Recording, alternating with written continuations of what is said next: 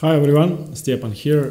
Today I'm going to go over one of Magnus Carlsen's games after a long time, and since it's Saturday, so I'm going to do an instructive game analysis as always. I chose this game because the Grand Chess Tour has been going on in Croatia and I went to see it live one day. I have to say I felt a bit like a 12-year-old girl looking at all of those people whom I've been watching online for a long while, and it was a great experience. Unfortunately, I couldn't bring in my phone. They don't allow you to do that. You have to leave it in front. But I still got to see all the players play. And Magnus Carlsen drew the round I went to see, unfortunately. But throughout the tournament he's been playing incredibly well, and I'm absolutely astonished as to how well he's been able to perform. And well, he seems to be at his peak, in my opinion, much better than even in 2014 when he's considered to have been his highest strength. So anyway, he's leading the tournament in clear first. I really expect he's going to win without too much trouble. His play, his style, and his concentration seems to be absolutely incredible. And that is why I chose one of his old games from more than 10 years ago. And probably my favorite game of his, firstly because he played a move which I hope I'm going to be able to see it one day if it happens in my game, but I doubt that I will ever be able to play it. He played an incredible move, which we are going to go over. And secondly, because it's in the variation that I play.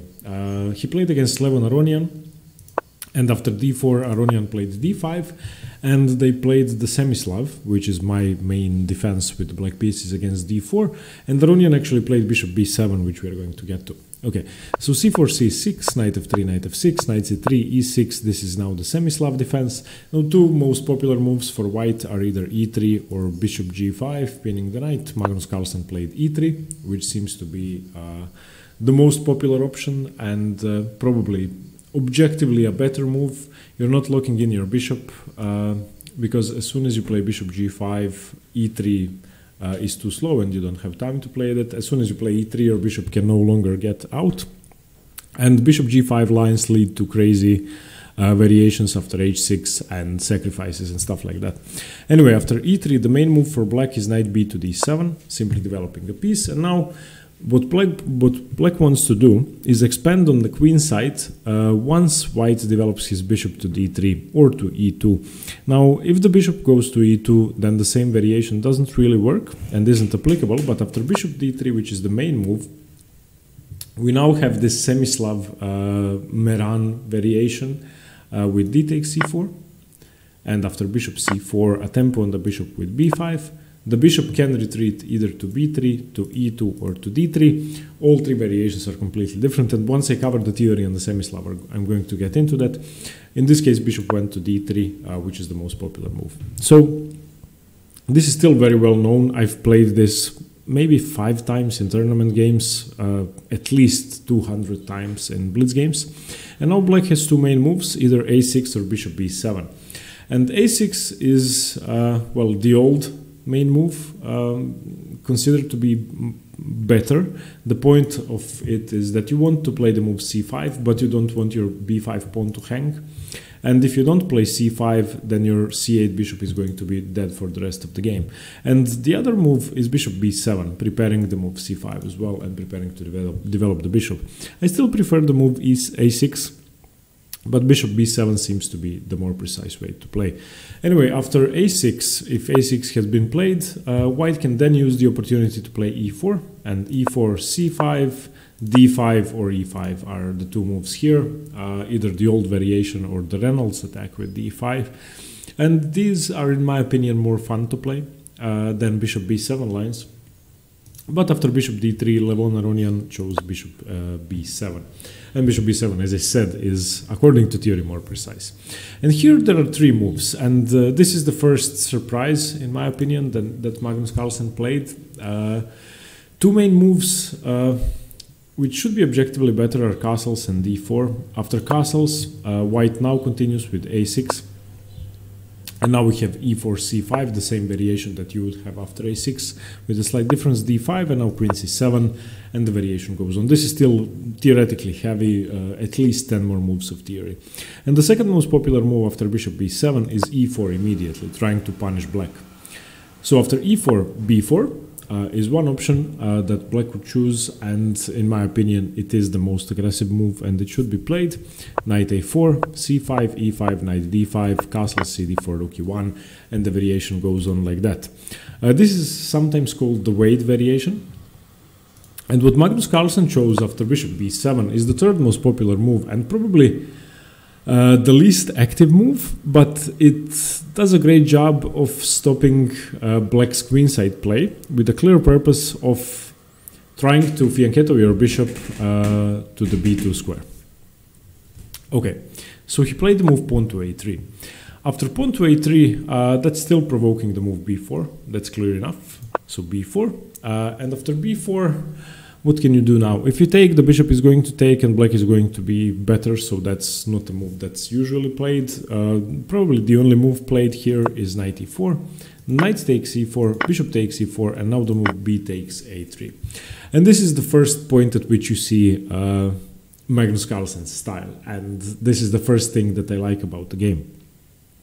So he's playing against my opening, and obviously I'm trying to play better with the black pieces against variations like this one, and I have to say this game has been extremely instructive as to what I should be doing. In this position he can of course recapture the pawn and be equal on pawns. I mean, each side has 6 pawns, he will still have to develop his bishop, or he can castle. Magnus Carlsen castled. After castles, it's clear that that's now a full pawn sacrifice. As soon as black captures on b2, the bishop is going to recapture, black is going to be a pawn up permanently, 6 pawns to 5. However, in this position, Levon Aronian played knight f6 first, gaining a tempo on the bishop. After bishop d3, now a takes b2, bishop takes b2.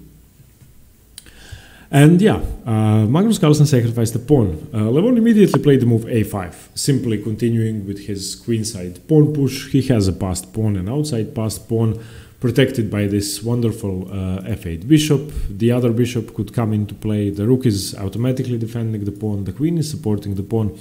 And visually, at least, it would seem that black is at least better. I would even say winning. And here is the move that Magnus played. After this move, I don't know, I didn't play chess back then in 2008. But I guess the commentators who were annotating the game live or something had to be surprised. So, you can pause the video if you'd like. If you don't know the game, I doubt you are going to spot the move. It's really hard to see. But I'm still going to give you some time if you'd like to pause. Okay, in this position, Magnus Carlsen played the move d5. And, well, it's a pawn sacrifice which can be captured 4 different ways. That much is clear. Aronian can capture with the c-pawn, with the e-pawn, with the knight, and with the queen. In the game, he captured with the knight. Let's see what happens in other cases. If c takes d5, this variation is the only one that's really easy to refute. Bishop b5 check, knight d7, and now knight e5 is eventually going to win the knight. The only move is bishop c8, and I will simply play rook c1. There's no way to get out of the pin, and that's it. So the knight is going to be lost. The second variation after d5 I want to look at is e takes d5. After e takes d5, the win is not that clear. White is not winning. White has sacrificed the pawn and he doesn't have that much for it. He doesn't immediately win a piece, but it's still much better. Knight d4 should be the best move, putting pressure on the c6 pawn. Putting pressure on black's center. If c5 is ever played, then of course bishop b5 would lead to trouble, and staring at the f5 square as well. So if the bishop develops, which should be the best move, bishop b4, then you play knight f5. And now, after knight f5, black cannot castle. The best move, in fact, would be king f8. If black castles, then you simply play knight takes g7, and if king takes g7, then queen g4 check, and the knight is pinned. So obviously, black is going to be in a world of pain. After d5, recapturing with the queen is also fine, also leads to a slight initiative for white, nothing major though, and 2 pawns down, but with an equal position, that's probably good enough for Magnus. In this case, he would recapture one of the pawns. And the capture which Levon Aronian played after d5 is knight takes d5. And you could argue that the taking with the queen is the best option. Queen takes d5 seems to be the most favorable for black, leading to an equal position, and all the other captures lead to an advantage for Magnus. And in this case, after knight takes d5, we have knight e5, knight f6, queen a4, putting pressure on c6, bishop b4, you don't really have time to defend against that. And now knight c6, bishop c6, queen c6, check, king e7. And here, who wouldn't want to be a pawn down in this position? I mean, you sacrifice the pawn, the black king is stuck on e7, you have the wonderful bishop pair, both of your rooks are active, your king is perfectly safe, and from a human perspective, this position is already busted. The engine gives it as slightly more than +1, but in reality, I think it's really, really hard to survive. And now for a great finish. I mean, it's only move 19, but it's really hard to defend this. We have rook f to d1, rook c8, queen f3, queen b6, bishop d4, and all of white's pieces are just incredibly well placed. Queen b8, bishop a6, attacking the rook, rook c to d8, bishop b7, and this is a great maneuver, reducing the scope of the queen and increasing the pressure on black's position, simply restraining the king and preparing in some positions bishop c6, just restraining the king even further. And yeah, after this it's really hard to play for black. Believe it or not, the engines after bishop b7 give it as equal, and the best move according to the engines is the move e5, which already was suggested at some points, trying to restrain the scope of the bishop. But Levon Aronian didn't play that. He played the move h5, trying to gain some counterplay probably. And after Magnus played his mistake h3, once again e5 was the move which could have allowed Aronian to sort of save his position. But it's really hard to find a move like that opening up extra lines towards your king. So he played h4 here, which doesn't really work. And now rook a to b1, e5 finally was played, but in this case it doesn't work, and it just doesn't work. So now we're going to see a tactical sequence which led to a resignation, obviously, but the point is that e5 after rook a to b1 doesn't work because white is now able to play rook takes b4, and you can't really capture on b4. The difference is that the bishop is covering the c5 square, and obviously if you play bishop c5 now, the b4 bishop is going to take on c5. After e5, rook takes b4, you can now play bishop c5. So Levon Aronian should have simply taken the bishop. Let's say maybe rook takes d4. I think rook takes d4 is the best move, and now rook b takes d4. And e takes d4, pawn takes d4, and this is survivable. White is much better, but not winning. And after rook takes b4, Levon Aronian played a takes b4, and now this is losing because you are allowing bishop c5 check. And the pawn is irrelevant completely.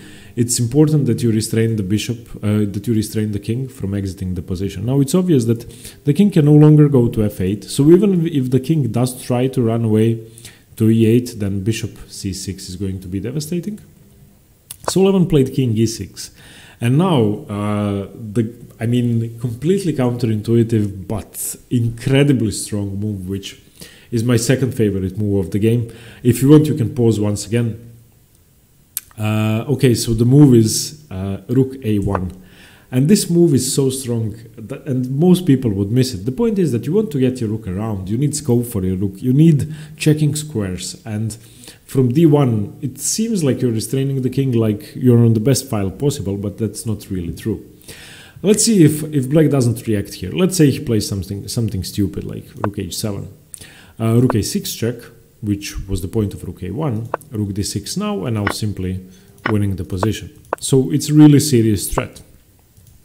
So after rook a1, Levon Aronian played rook d6 in anticipation of rook a6, simply giving up the exchange. Bishop takes d6, king takes d6, queen c6 check, king e7, rook a8, and it's game over now. There's really nothing to do. Queen d6 takes, rook takes, and Levon Aronian didn't resign yet because he was hoping that his b pawn is going to queen b3, bishop a6, knight d7, trying to prevent the rook from entering the b8 square.